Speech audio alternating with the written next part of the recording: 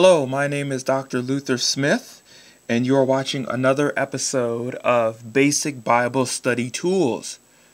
This show is for those who are lay people or those who just want to go a little bit deeper in their Bible study. This is a show where we give you tools and equip you to basically learn how to draw out what the author intended to write concerning the biblical texts. And in this episode, we're going to look at what are known as conjunctions, transitional phrases, and prepositions. That's kind of what we're going to be looking at here. Now, I've already done a little bit of the groundwork for this particular lesson, but let's go ahead and go through the first two lessons that we went through from the last time, and then we'll go into our lesson. By the way, you can actually grab this Ephesians chapter 1 verses 1 to 10 worksheet by going down and clicking on the link that takes you to a Dropbox page, and then you can download this form, this sheet here. That will give you all of this, and then you can follow along with me if you so choose to.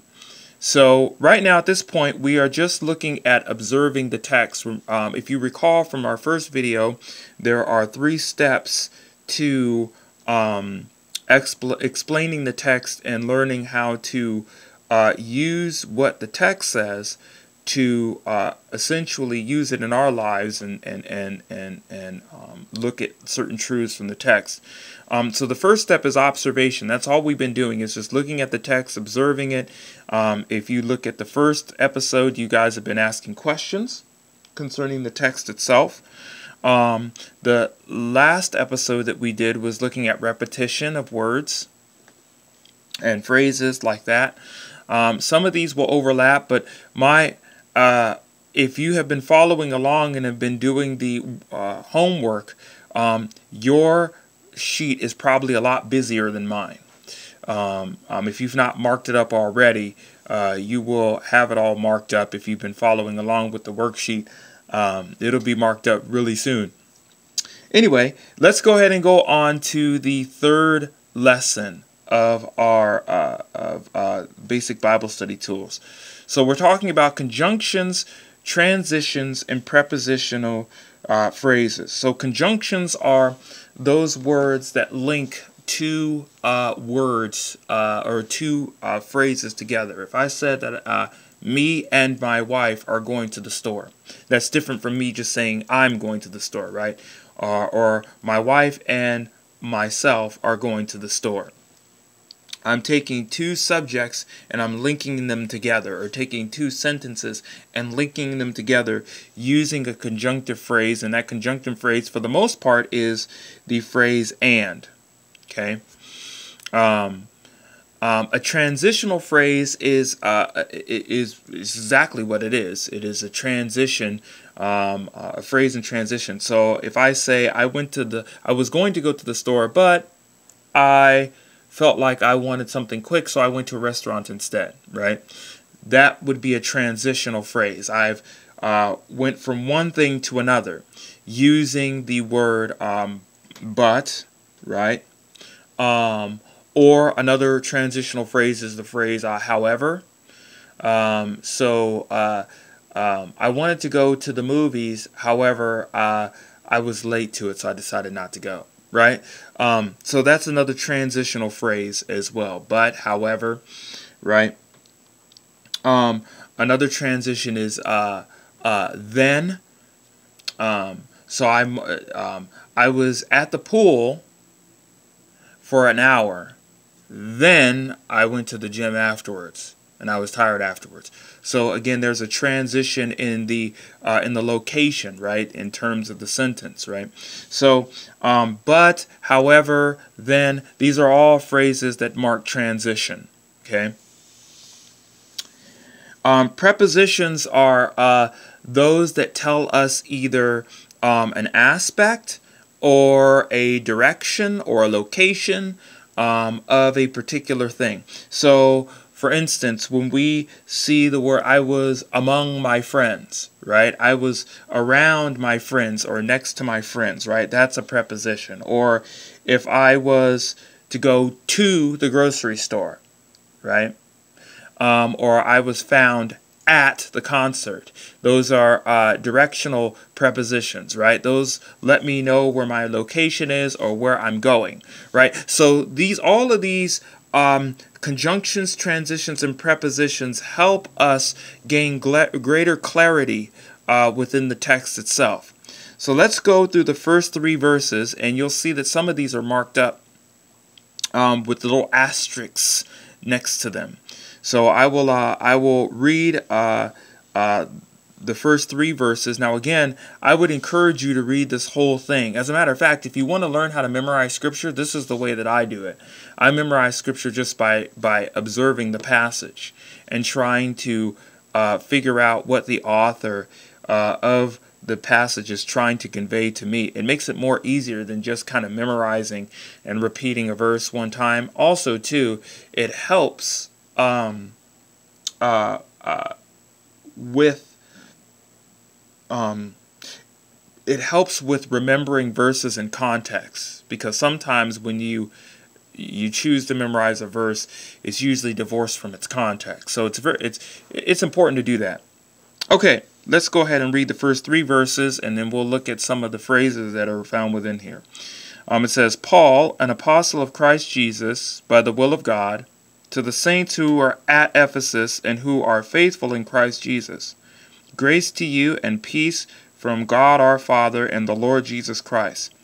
Blessed be the God and Father of our Lord Jesus Christ, who has blessed us with every spiritual blessing in the heavenly places in Christ. So let's go back to verse 1 and let's see these phrases here. So Paul, an apostle of Jesus Christ by the will of God.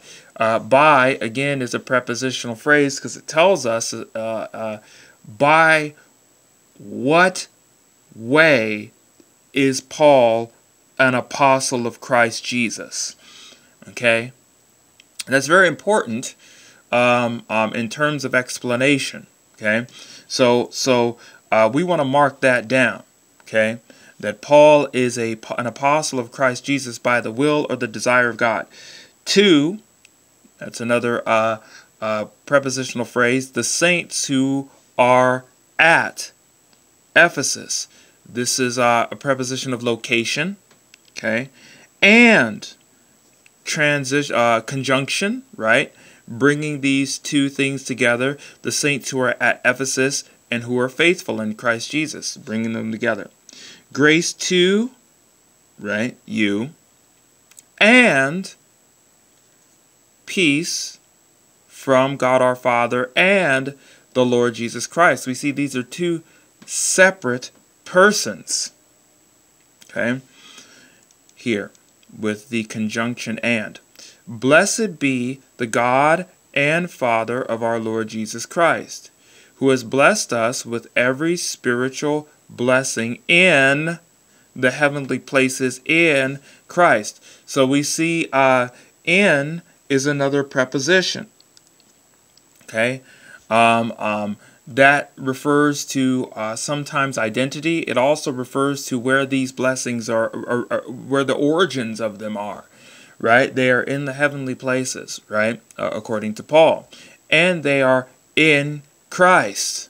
Right? So, here we have, just very briefly, if we can count the conjunctions, we have 1, 2, 3.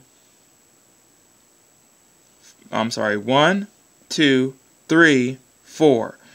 4 conjunctions, right? Which is located here. Right? 4 conjunctions in these first 3 verses. We have no transitional phrases, no buts, no thens, no howevers. We don't have those in this text. Okay? So far, at least in the first 3 verses. Okay?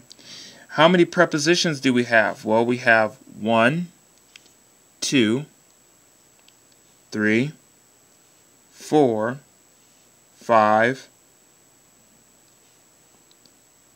6, 7. We have 7 actually. I put 6, but I forgot one. So we have 7. We have 4 conjunctions, 0 transitions, and 7 prepositions. Okay.